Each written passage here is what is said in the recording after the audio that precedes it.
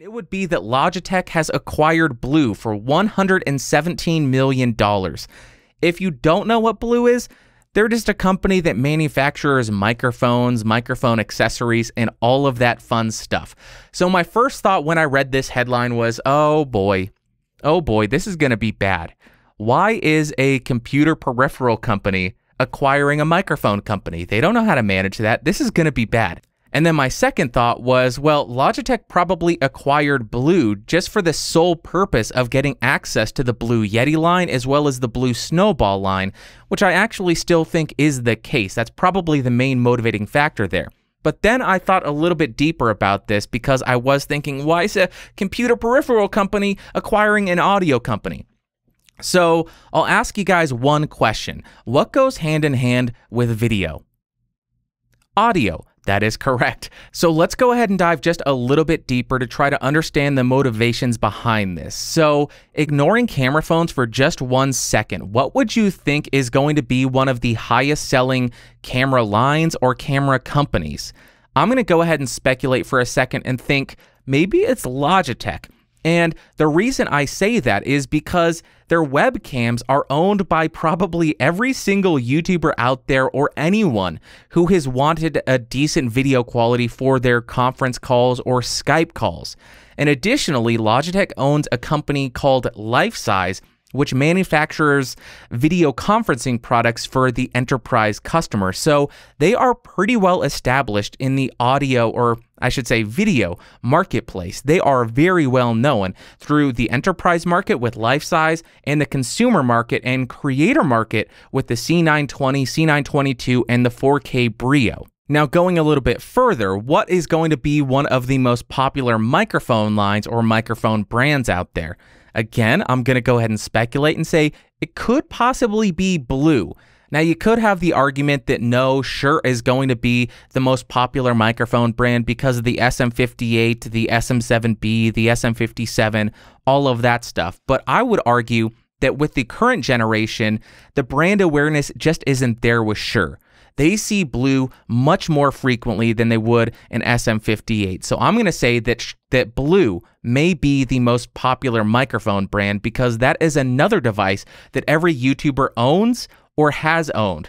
Not 100%, but that's my guess. Most YouTubers likely have owned or do own it.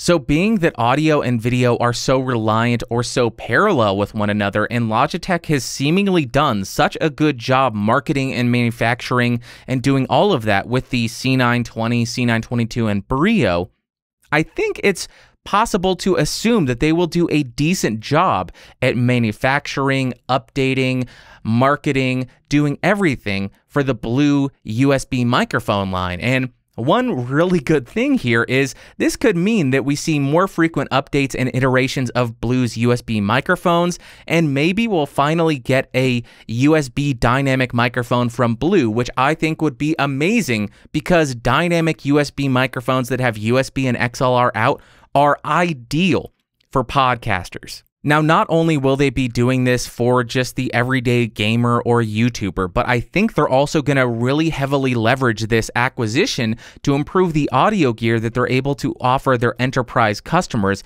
because that is even a higher margin marketplace for them, or at least that's how I would interpret it. I don't know what their financials are. I'm just speculating here.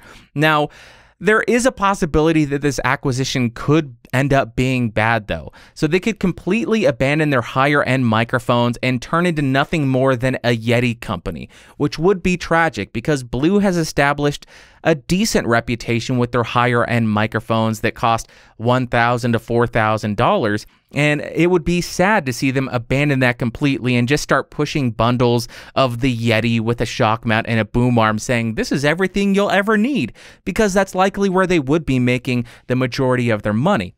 So the reason I think this is a possibility is that I'm betting that the Blue Yeti and the Blue Snowball are Blue's highest volume items as well as their highest money makers. So they're really going to want to focus on that, and Logitech being their new owners, I bet Logitech would say we want you to make the most money possible, and eliminating the higher dollar items would do that.